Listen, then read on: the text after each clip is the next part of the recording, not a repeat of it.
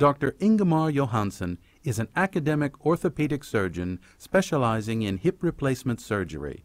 He has been in the U.S. for the past 6 months, visiting a highly reputable academic hospital in Florida.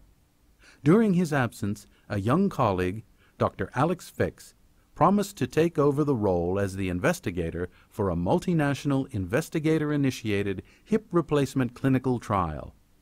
Dr. Johansson has now returned to work and discovered some problems with the ongoing hip replacement trial. Dr. Fix has not only violated the trial protocol, he has also involved participants that should not be included in the trial. 2 trial participants that Dr. Fix has included and operated on were too high risk for the trial. One had asthma, the other leukemia. The 2 patients have not experienced any serious adverse events.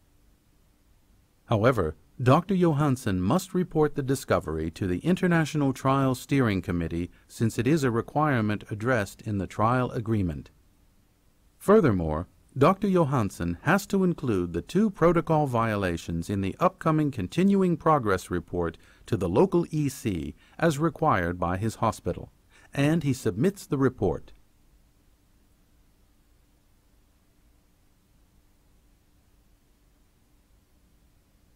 Dr. Johansson is not happy after discovering that Dr. Fix has made a mess of one of his trials when he was on sabbatical leave.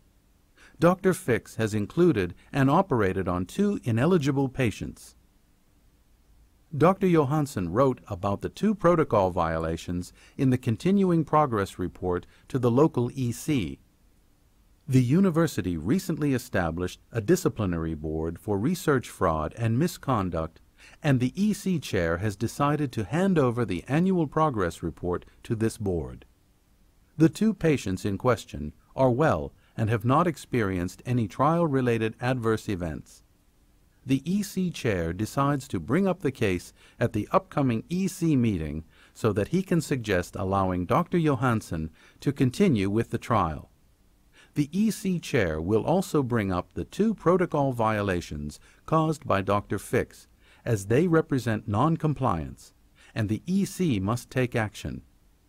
Note: continued EC review of human research projects is important since some studies may face problems that are otherwise not identified. In turn, the risk-benefit balance can be affected.